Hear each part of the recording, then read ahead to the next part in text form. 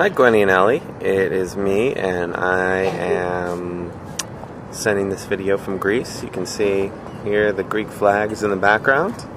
And I'm at the top of a big hill here in Athens. And we'll just take a quick look around what this place looks like. It's really big.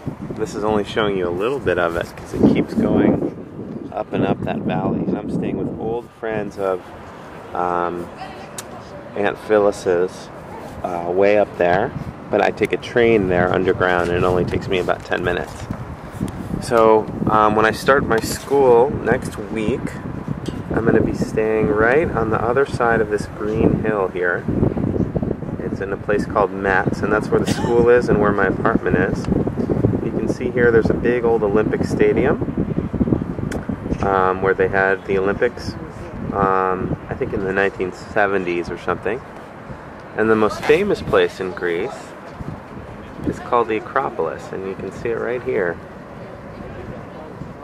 And you see all the people around it.